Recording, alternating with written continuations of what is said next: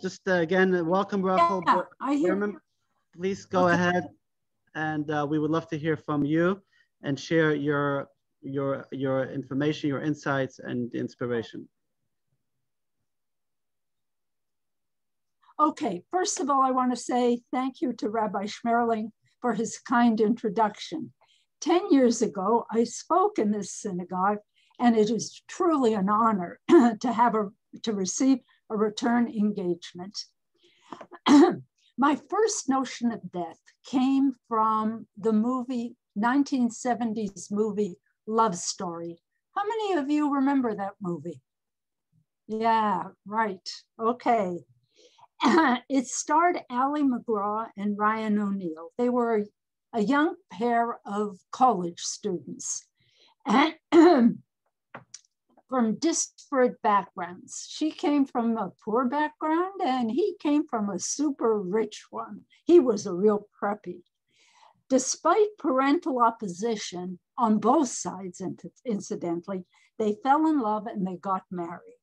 Shortly thereafter, Ellie McGraw, who plays the wife and the heroine, she fell ill with cancer. And she went from gliding on the ice in Rockefeller Center in all her splendor and beauty to her deathbed at Mount Sinai Hospital. The hospital scene portrays her as follows. She had a perfect flippy hairdo. She had a suntan.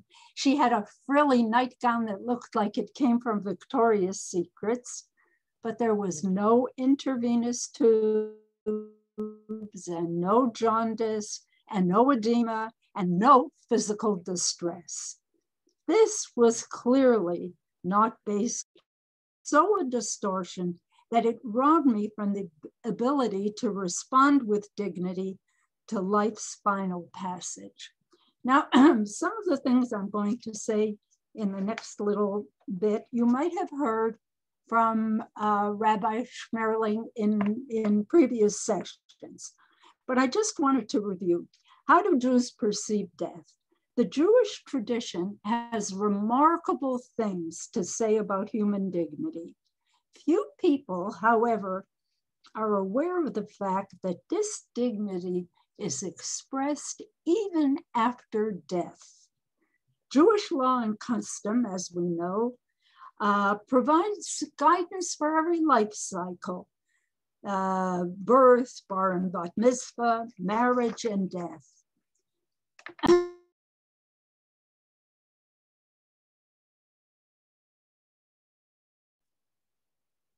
Rochel, your mic is not working.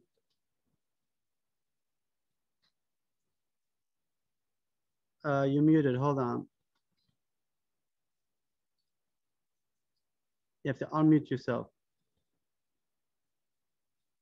On the left bottom corner, there's a microphone. Click on it.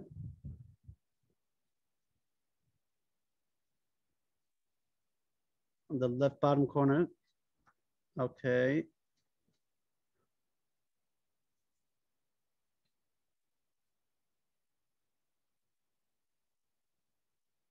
No, Here, that was good. Oh, can you hear me now? Yeah, we can hear you now. Go ahead. I forgot. Okay, all right. Okay, so I was saying that people have no notion of what happens. As a result of not knowing, only about 15% of Jewish deaths are accompanied by Taharah, the ritual.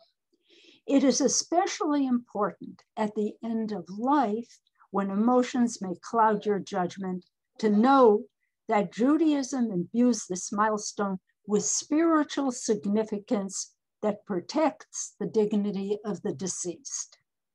The overriding principle of preparing the dead for burial is koved hamet, respect for the dead. Let me give you a few examples.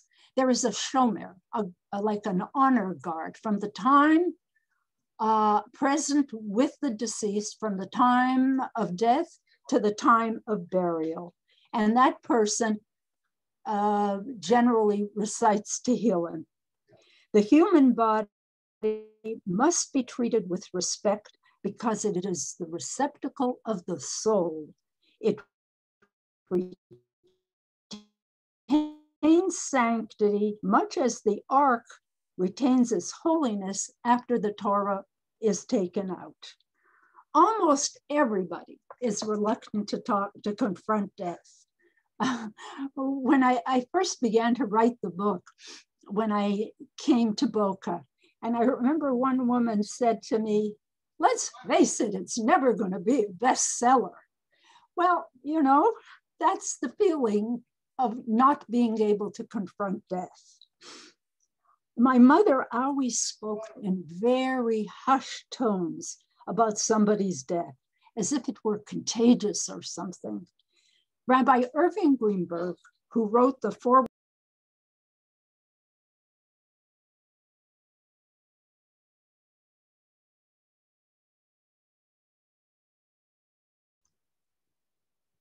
Rochel, you're muted again. Maybe you're hitting a button or something when you talk. Try to unmute one more time.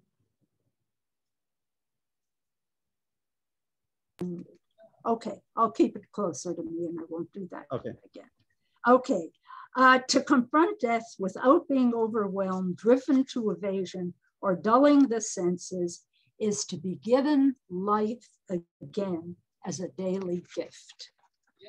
What are some of the origins of the Chaver Kadisha? Most people don't know that they date back to Moses, the death of Moses on Zion Adar. And it is believed that God performed the Taharah on Moses because there was no organized Chaver Kadisha. Another source is from Mishnah Shabbat, written in the 3rd century, which makes reference to the washing and anointing of the deceased. The Talmud in Moed Katan states that when someone in the community dies, there is to be no work or commerce until the deceased is buried.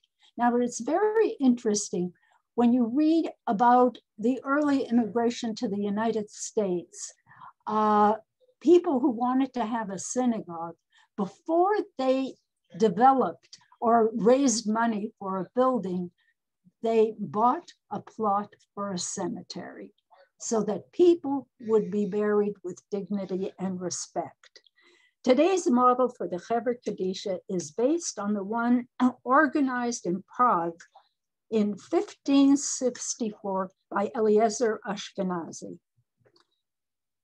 I've always viewed death as the ultimate chaos in life.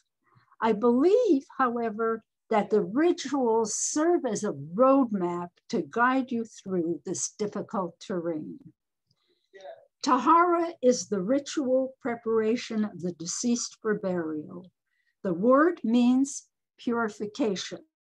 It is performed by the Chaver Kadisha, the burial society, which is made up of community volunteers that prepare the dead during this ritual. The Chaver Kadisha provides care for the body and comfort for the soul.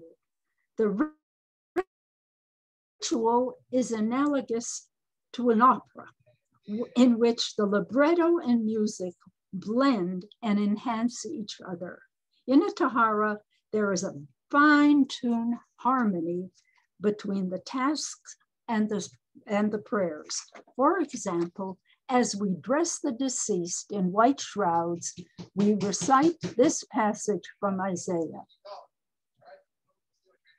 Can you hear that noise in the background? No? Okay, then I'll keep going. We recite this passage from Isaiah. We do hear somebody in the background. You do? Okay, let me just take a break. Okay. I'll close my door. I fortunately don't live alone. Oh. George, would you please be quiet? Okay, here I am back. Okay, so I was talking about the harmony between the tasks and the prayer. So as we're dressing a person in shrouds, the following prayer is recited. My soul shall be joyful in my God, for he has clothed me with the garments of salvation.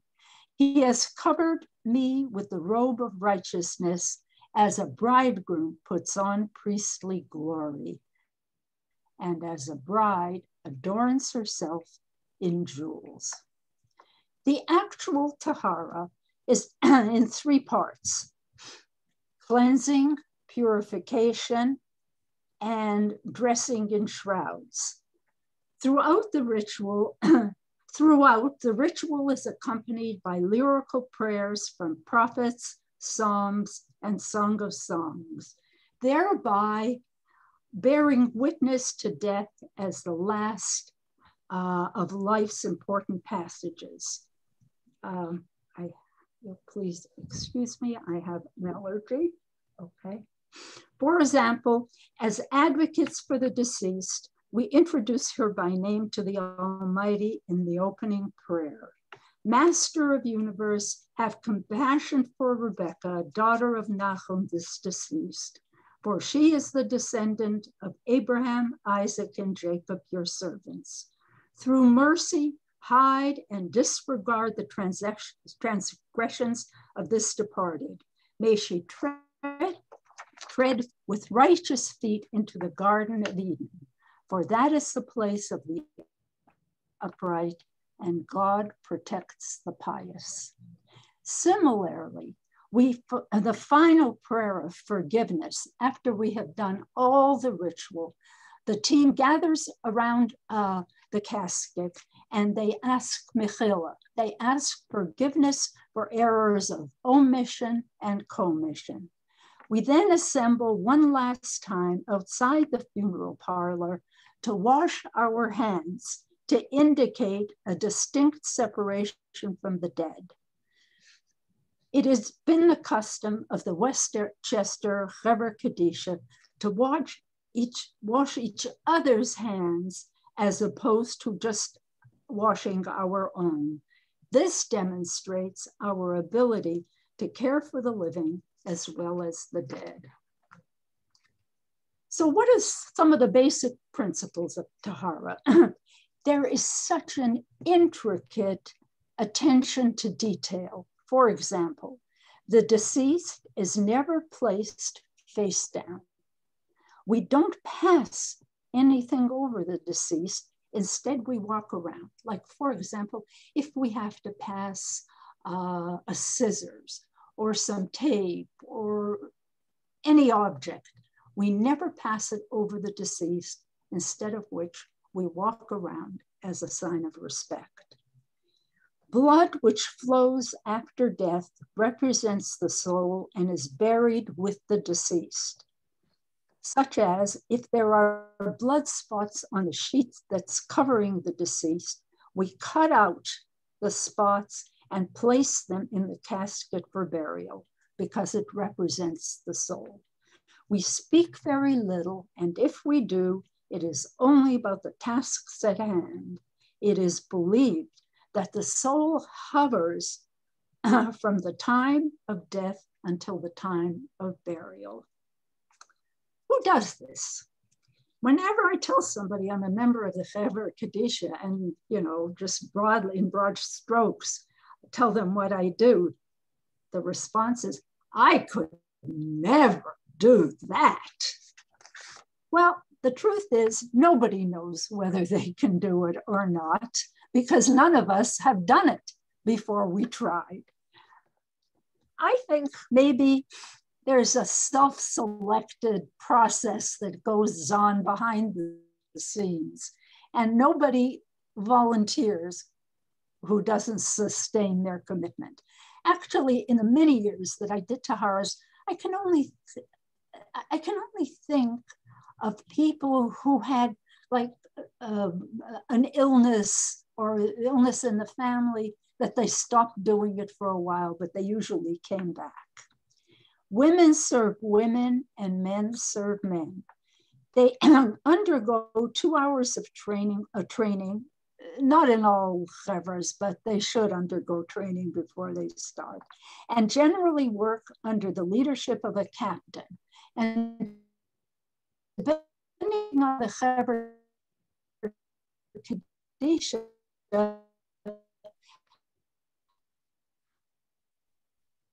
teams work, teams consist. Rochel, you're breaking up. Of course, we don't when people die, and we don't know what time. So it's always a surprise. So he's always.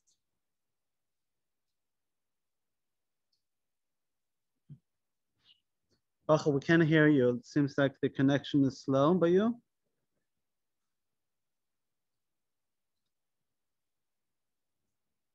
I think we lost her again. Well, it's definitely a challenge, but it's definitely hope she comes back. Meanwhile, if anybody has any questions, I think what she was saying was that it's that people who commit, they're very much committed to come and do the Taharah. And she was saying there's never a time when a Taharah can happen, because we don't schedule Taharas. I think she's coming back on. Rochel, you are back on. I see your name. I don't see your video. You gotta click video and audio.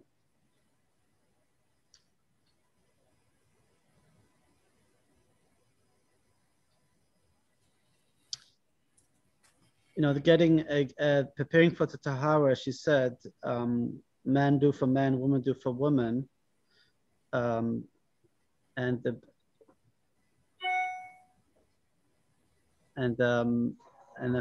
we have here on our group a few of the volunteers who joined our local Chava Kadisha here, and I want to acknowledge Malka Forshner from Fort Meyer Chava Kadisha, who has joined and trained and is our captain for the women's Chava Kadisha, and her husband Shmuel for the men's Chava Kadisha, as well as Clay, who's here, Clay Shafton, and others who if you'd like to consider joining or come for a training, it is we can definitely we'd like to have you on board.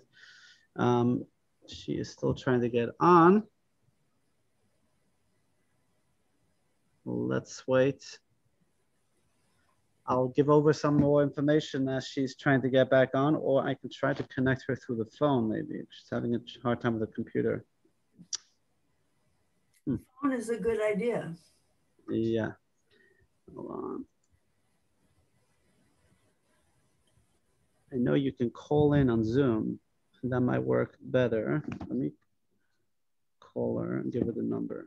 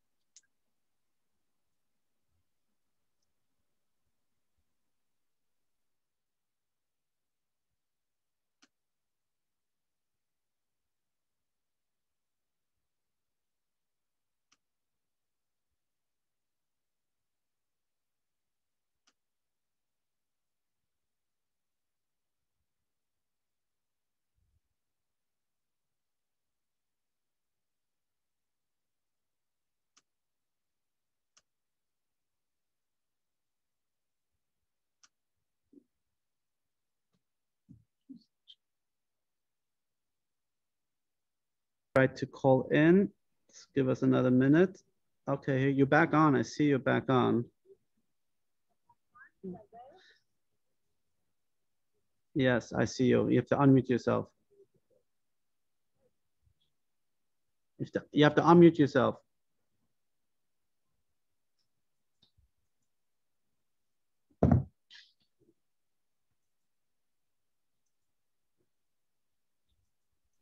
Okay, where are we at? You're back. I'm back. Hi, folks. I'm sorry. All right, so I was saying that my husband would tell the recruits, I can't give you the time and the place because I don't know when people are going to die. And he said, you will always have something else to do. You will never have anything better to do. There is an egalitarian aspect about what we do for the deceased and about the behavior of the people who do it. The ritual is the same for everybody, regardless of your degree. As long as you're a Jew, you're entitled to a Taharah. There is no judgment in a Taharah. A Taharah team can be made up of a construction worker, a corporate attorney, a rabbi, a nurse, a house person, a housewife. Everyone participates on an equal level.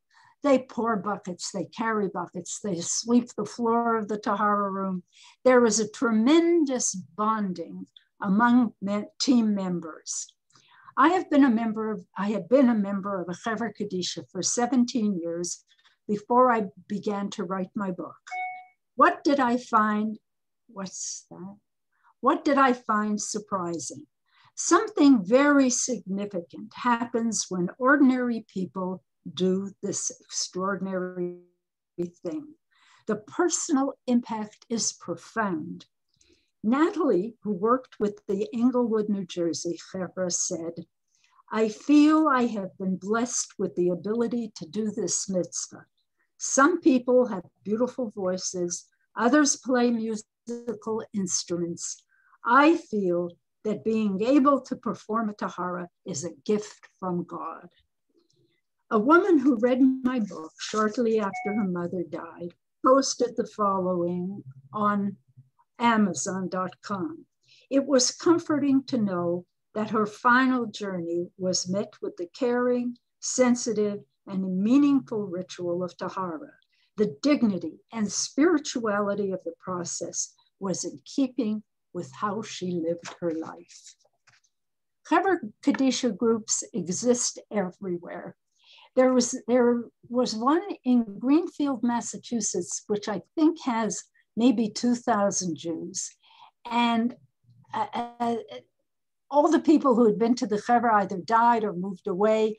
And there was only one woman left, and she had to do it with the non-Jewish daughters of the funeral director.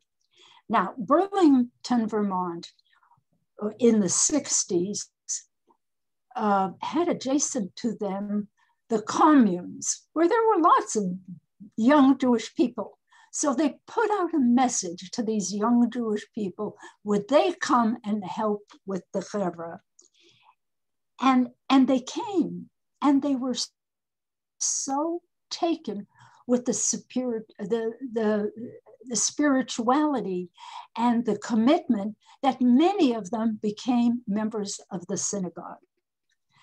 The impact on Judaism is, as I have mentioned, is magnificent.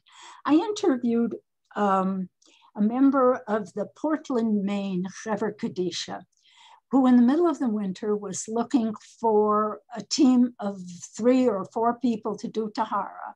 And when he came to the bottom of the list, a 14-year-old answered the phone for his father, who had been a member of the Chevra Kadisha. And the 14-year-old said, my father is away.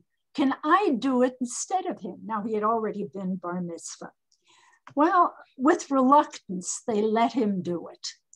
And what happened was that the head of the Chevra Kadisha watched him very carefully to see what his responses were. Well, he did everything he was told and seemed to be fine after the Taharah was over. But still, he thought a little discussion might be in order. So he asked him, how do you feel about this? He says, well, I'll tell you. Last year, I had a bar mitzvah. I laned pretty good. I had a big party. I got great gifts, but I didn't feel any different as a Jew. Now that I have done a Taharah, I see what Judaism is all about. Now, this is a 14-year-old. I'm not suggesting that all 14-year-olds become members of a chevra, but I'm telling you that it impacts everybody, no matter what age, with an enormous amount of awe. The other people who are very much impacted are Balei Tshuva, Jews who are returning to Judaism. Now, very often those people, when they return to Judaism, they can't be called to the Torah because they can't read Hebrew. It's hard for them to go to a shiur because there's so much they don't know. But especially if they have been very athletic in their lives, they're very good in a Taharah because they have the manual dexterity to do this. And for them, it makes them feel more Jewish or very Jewish because in a Taharah, they can do it better than anybody else. And finally, I did interview a convert to Judaism.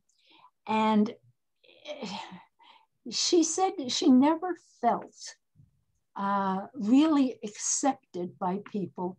And, you know, she was trained to do the Taharah and did it with a number of people who are born Jews. And she said, I felt so accepted. It was an extraordinary experience. Now, normally a Taharah takes 45 minutes. That's if you don't have special challenges. One of the special challenges is doing a Taharah on children. And I have, in my lifetime, I guess, done two. One was a 7-year-old car accident victim, and the other was a baby who died of cancer, a little girl. And, you know, you have to get the right team. You can't get young people who have their own young children. Well, again, I will say nobody knows if you can do this until you do it. And it was enormously challenging, but their Taharahs I will never forget. How are we doing for time, Rabbi Schmerling? Do I have time to read a story about a Zaka volunteer? Yes, I do go have? ahead. Yes, go ahead. All right. Now, let's see, where is it? Here. Now, Zaka is an organization in Israel who are the first line responders when there's a terrorist attack. And the way you can identify them is that they have bright orange vests, and they're there the minute they are notified. Now, the person I interviewed was an Israeli, but did a lot of business in the United States. And he was driving along the street in Jerusalem, and he noticed a bus just ahead of him. A terrorist appeared from behind the bus and began shooting people in the bus. Even though I was not trained, I got out of my car and began taking out the injured. One of the injured I took out was a 12-year-old girl who died in my arms. A Zaka volunteer came up behind me and told me, as I had told you before, that every drop of blood that comes out of the body had to be retrieved and buried with her. My clothes were full of blood. There was blood on the pavement everywhere. The girl was taken to the identification center and then to the funeral home for burial. I had to go home and change my clothes and surrender the blood-stained garments to the funeral home so that the child could be buried with them. Since I got involved, I felt obligated to be present when the family was notified. So I could tell them exactly what happened. I accompanied 2 other Zaka volunteers. When we got there, we knocked on the door, but there was no answer. We decided to try the door anyway. When we did, we saw that there were lots of people gathering, and they started singing happy birthday in Hebrew, of course. in honor of the girl's 12th birthday. They thought she was on her way home, and this was supposed to be a surprise. Usually, Zaka comes with a few people, one of whom is a psychologist to deal with probable trauma. Some families become enraged and start throwing things and hitting, so that at least 2 or 3 people are needed to handle whatever comes up. In this instance, we chose to call out one family member to inform her. The person was a cousin of the victim. She began to scream, and then the whole family came out to see what happened.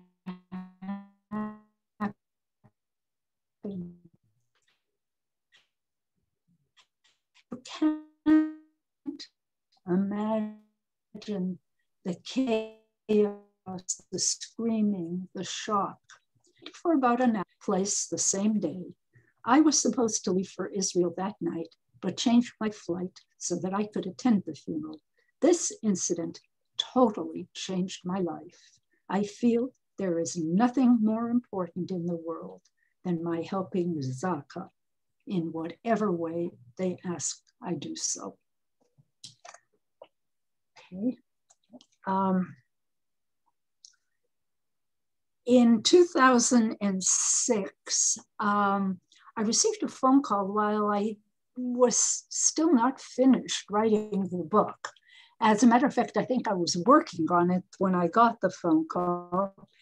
And it was from PBS, the broadcasting company, the television company. And they had a program called Religion and Ethics News Weekly. And they wanted to do a segment on Taharah. They had heard about it from somebody. And they had read an article I wrote for Hadassah magazine. And they wanted to know, could they come and do it? Come and, observe the Taharah and film it at the same time. And I said no, because it wouldn't be respectful to the dead. But would they consider doing it on a mannequin? That they're filming a mannequin having a Taharah done. And they agreed. Fortunately, I knew somebody in Westchester who manufactured mannequins, and he was also a member of his chevra. So he was happy to send us one, a mannequin, a woman. And the chevra and the 2 people I had done Taharahs with for decades joined me doing the Taharah. I guess, and we're going to see that segment in a few minutes, the most incredible response came from the cameraman who had just, not Jewish, who had just returned from Iraq. And you can imagine what he was filming there. He said never in his life was he so moved and he hugged us all and was just overwhelmed by the experience. Okay, can we watch the movie, the segment, Rabbi Shmerling? Yes. No matter whatever is going on in my life before I walk into the Taharah room, no matter how troubled and obsessed I might be about something, it totally disappears during the time of the Taharah. It is the most profound connection with my Judaism, both task-oriented and spiritual at the same time, and so intensive that it's almost a lesson for how to do other commandments. I think it's considered the greatest mitzvah because the person that you're serving, the deceased, can't say thank you. The purpose of the Taharah is to provide comfort for the soul and care for the body. We talk very little except about the tasks at hand. When we're working on the deceased, we never pass anything over the body. We always walk around as a sign of respect for the dead. I have a distinct sense that the soul is hovering and is in transition as we do this. And that makes us that much more careful with the body. May it be your will, Lord our God and God of our fathers, to bring a circle of angels of mercy before the deceased, for she is your servant daughter. It's definitely changed me. For one thing, it's put my own mortality in much sharper focus. I don't think I have a fear of death. And I can kind of imagine what that would be like. I have thought about my own Taharah. And I also find it so enormously uplifting and rewarding that if I would get a call to do it, I mean, why wouldn't I do it? It makes me feel so good about myself and gives a lift to the rest of the day. I always like to look at a Taharah. It's almost analogous to a 3-act play. There are 3 distinct parts. There's cleansing, there's purification, and there's dressing. In the cleansing phase of the Taharah, we remove all the bandages and anything extraneous on the body. And I will pour upon you pure water. The purification is a cascade of 24 quarts of water that are poured by the entire team in a continuous flow. And it's an analogous to a mikveh, which is the purification that women go through following their menstrual cycle. And it's as if we're washing away all the suffering of their last periods of their lives. And it's as if it's like a veil that you leave behind. Taharah he, Taharah he, Taharah he. She is pure, she is pure, she is pure. And then the body is dried, and the final stage is dressing in the shrouds. The shrouds are fashioned after the garments that the high priest wore in the temple on Yom Kippur. And they're white, usually made of linen, hand-sewn with no knots so that they will disintegrate easily. They also have no hems, also to signify the impermanence, and no pockets, so that you take no worldly goods with you. And everybody, rich or poor, young or old, religious or non-religious, are all buried in the same garments. And then the body finally is placed in the casket and wrapped in a large sheet, which creates almost a cocoon-like image. And there is a sense of protectiveness as the person enters the world to come. We sprinkle earth from Israel at the bottom of the casket before we place the body in there. And then after the deceased is completely shrouded, we place it on the eyes and on the heart. And that's our connection with our homeland. At the end of the Taharah, before we close the lid, the team gathers around the casket to ask forgiveness of the soul for any errors of omission or commission, and assure the soul that we have done everything within our power to do this correctly in accordance with our customs. Dina Bas Jacob, we ask forgiveness from you if we did not treat you respectfully, but we did as is our custom. May you be a messenger for all of Israel. Go in peace, rest in peace, and arise in your turn at the end of days. We address the deceased by name, and that makes it very specific and very personalized. And I usually wish her well.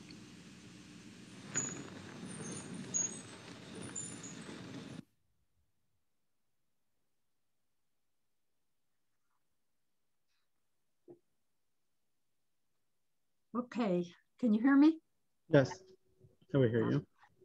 All right, just a few words about the response to the book. I was privileged to get 2 very prestigious awards and excellent reviews. And a presentation I gave at Barnes & Noble attracted non-affiliated Jews with terminal illnesses. For them, Their fear and anxiety about death was turned into understanding and comfort. In 2006, I was invited to do a workshop at an annual Chabad Shluchos conference in New York. Now, that's an event that attracts all the women who are serving as shlichot all over the world. And there must have been about 1,500 at that meeting. And there weren't 1,500 people at my workshop, but there were about 30. And I got the following response from a Lubavitch woman who works in Brazil. And she said, I have lent your book to many people. Everyone who has read it has told me that it was an amazing eye-opener. Not everyone who reads the book is ready to join the Chaver Kadisha, but they are left with a feeling of awe about the mitzvah. You are enlightening a new generation of the importance of helping the Jew into the next world. Congratulations and hatzlacha rabbah. And I have a final note about the outgrowth of the book.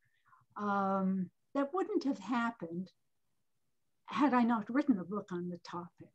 But writing a book suddenly positions you as a big expert.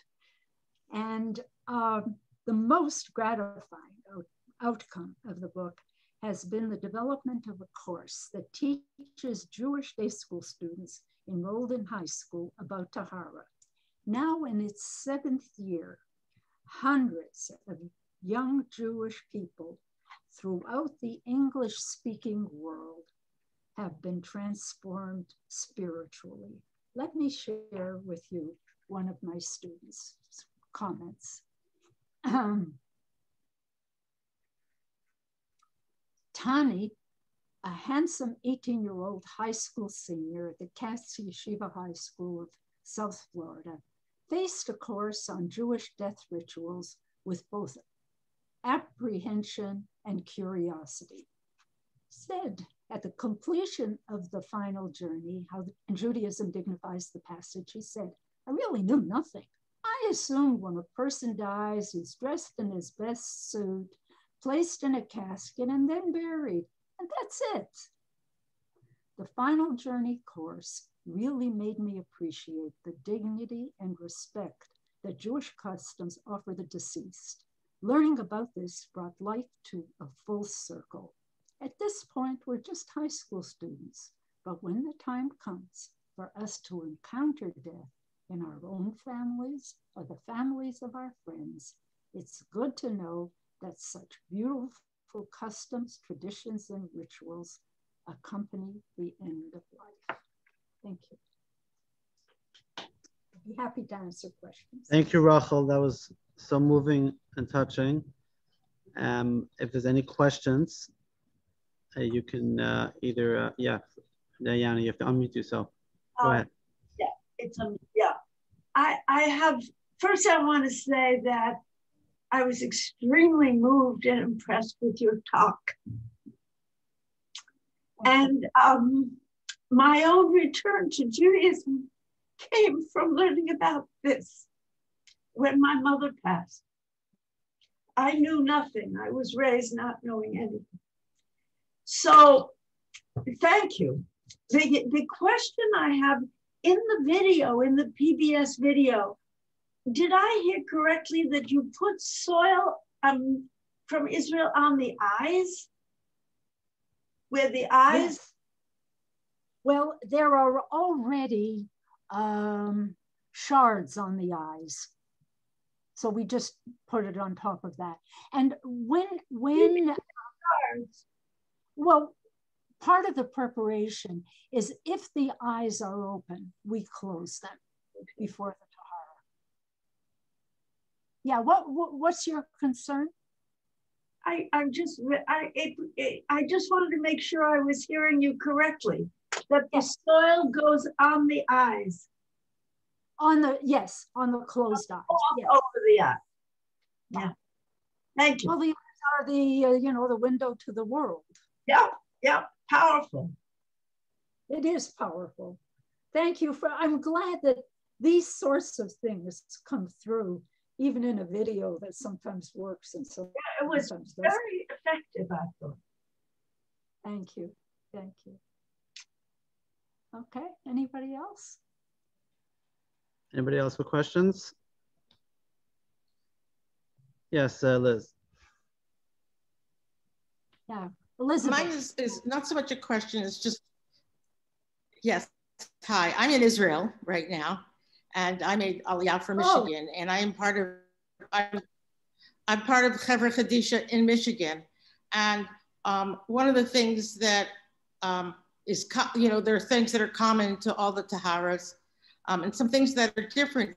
You mentioned about on the shrouds, no hands, and the shrouds that we used actually had sleeves. And so, you know, so the customs do vary. Oh, yes. I'm sorry, I yes. couldn't hear you. The things that are the same is everybody gets cleaned, everybody gets purified with the water or a mikvah, and everybody gets dressed in shrouds. And then the customs vary. I mean, right, it refers to the local area and the custom of that area. Let me tell you, it's very hard to go from one chevra doing it one way and find another chevra that does it another way. But I think the minhag is you do it the way your new chevra does it, out of respect. That's how they do it. Yeah. And I have to agree with you. It's a very, very emotional experience, and very, it's a very necessary group of people, and you really can't thank them enough. And what was interesting, which you didn't mention, is that in a small community, one of the rules was the family members were not to know who did the Taharah. You know, there was to be no discussion at the funeral or the Shiva about anything that happened, that it's all kept in the privacy of out of respect to the dead and to the family.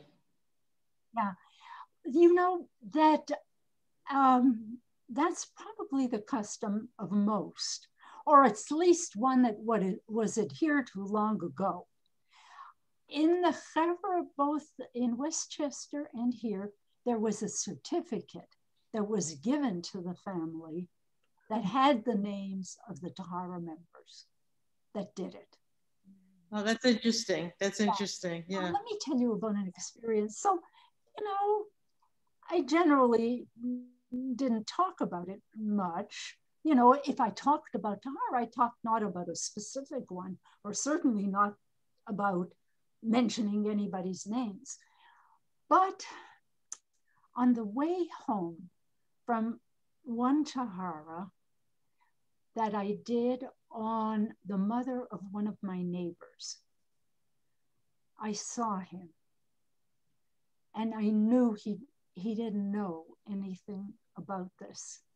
And I decided to tell him that I was one of the people that did his mother's Taharah.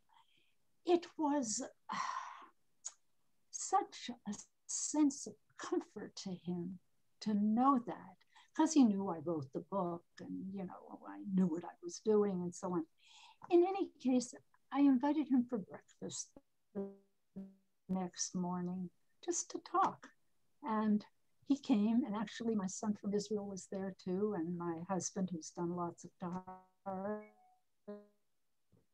And I gave him a copy of my book. It was a very important thing for him to know. So I guess I have mixed feelings about it, about whether or not to tell. If I may say, go ahead, Elizabeth. One more thing. The first Taharah that I did was for my next door neighbor, and she was only 53 years old, and she was a Jew by choice. And, you know, she felt that if it wasn't her faith, she would not be able to make it through this difficult time. But what was interesting for me was in doing the Taharah and with the women, I felt like we were a bunch of mothers putting her to bed. And she had never had a Jewish mother put her to bed. And I was able to take a lot of comfort in knowing that my dear friend, who I'd lived next to for many years, became a Jew, loved the faith, and there were the Jewish mothers that gave her her final resting. That's beautiful, Elizabeth. Thank you for sharing that. I will, in a future talk, share your story as well. Thank you. Yes, Liz, thank you. That was very powerful. We just shared. Dr. Lyons. Yes, I have a question. You mentioned specifically a linen shroud. When I made arrangements, or my wife and I made arrangements, we chose, because we had a choice, we chose a cotton shroud. Is there anything nasty about that? I don't think it said that. Is it accepted? Yes, I don't think there's a difference. I think Rochel, She's frozen. She froze. Yes, I don't believe there's a difference about the material. Okay, thank you very much. Yeah, but yeah, and I can hear you. But you did the research. Go ahead. Again. Muted again. Did you hear the question? Is it again? He said they chose the cotton ones, right? Yes. Yeah. Is it against? No, no. It's just minhag. Right. It's not a law. Right. There's very little that's really halachic, I think, about Taharah. You know, that's why we had to dig. Well, the whole concept of all the rituals of death are minhag, which are custom dating back all the way back to Moses, as you said. But when we have a minhag, especially such an ancient minhag, it turns to be halach. It turns to be halach. But I've heard that in a long time. Thank you. So it's not like what is the minhag? What type of hamantashen we eat on Purim? Is it the mon or the raspberry? No, that's not an important minhag. But the minhagim during Tahara are very important minhagim. And I want to share. Is there any other questions still? Yes, I have a question. Go ahead, Sandy. Oh, I'm sorry, Mira. Go ahead, Mira. Yes. What did you say happened to the soul before body is buried? I said, it is said, you know, that the soul, while you're doing the Tahara, the soul hovers in that room. So we don't talk or anything. We just concentrate on what we're doing. So it's around. Pardon me? Yes, it's around. Yes. But in this room, nowhere else? Nowhere else, no. So it's able to see what's going on? That's right. That's right. Okay. It's amazing what I just heard. Rabbi, thank you so much for organizing this. For me, it's eye-opening. Yep. Yes. And thank you, Mira. And Sandy, you had a question. Yes, I noticed that the shroud, obviously, the shroud is the last thing that you put on the body, and that the head is covered so you can't see someone's face.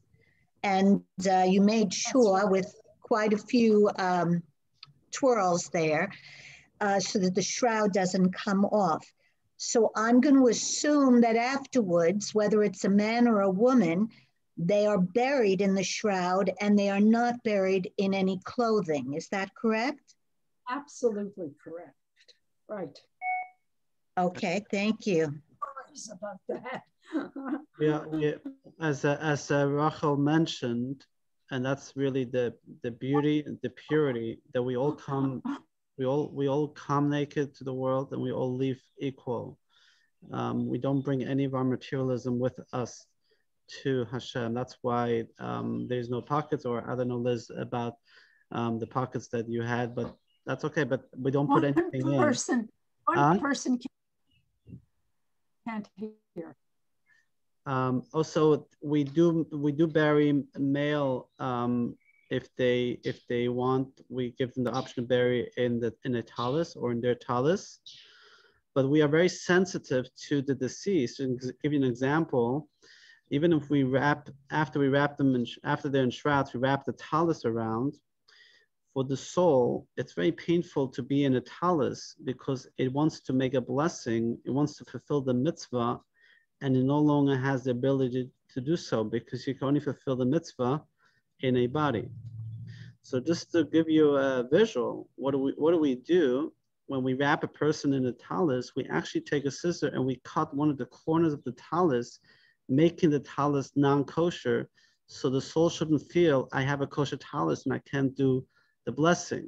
I'll just show you here is a corner of a talus that we cut last time we did a Taharah.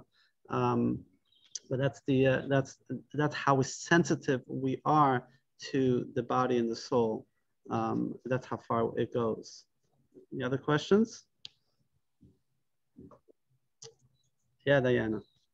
In our beliefs, does the soul ever return to this space? Not. I like very much what Ruth said, that the soul is just in that room. Yes, very much so. So the soul always remains alive. The soul goes through a transition, and I know, and I'm planning to give a class, because we did not discuss so much what happens to the soul after burial. We went all the way to burial, and we did not discuss about the afterlife so much, what happens in the afterlife with the soul. And God willing, we will schedule 1 or 2 classes just on this topic, Diana. And I'm probably gonna have to wait till after Pesach because I wanna give it over properly with all the resources and share that with everyone. But absolutely, the soul continues to live on. And the transition between death and burial, the soul hovers over the body. The soul also is in the Shiva house during the Shiva.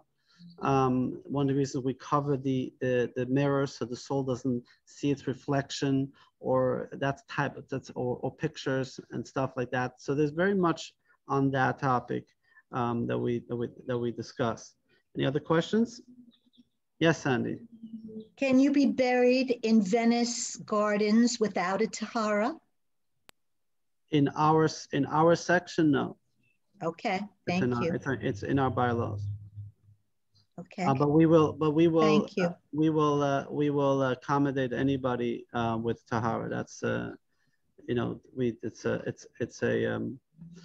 yeah. Any other questions?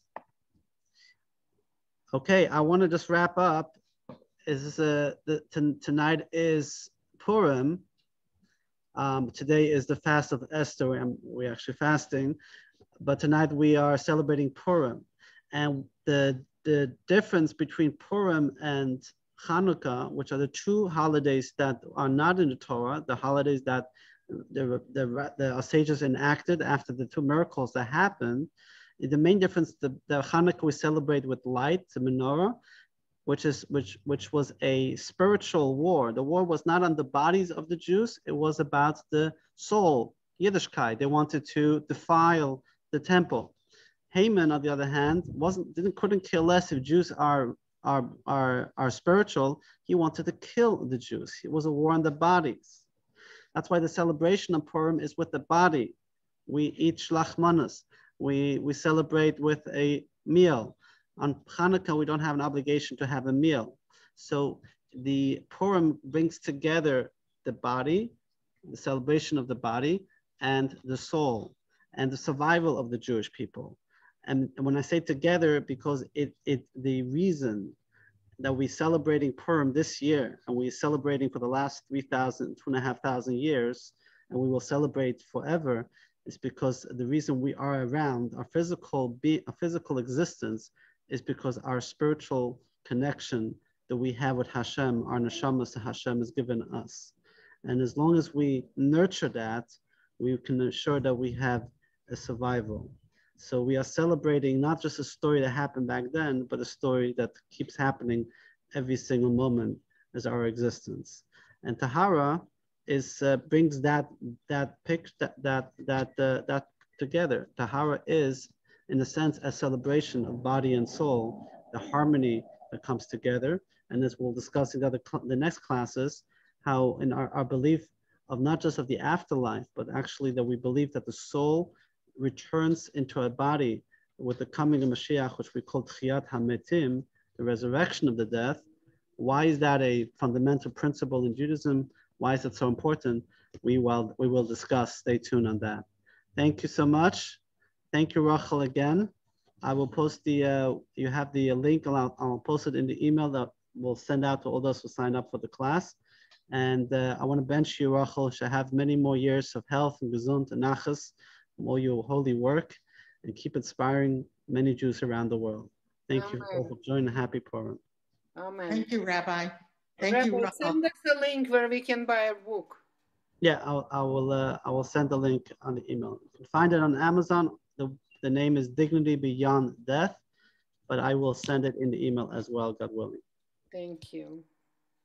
Thank you, everyone. Thank you. Bye-bye.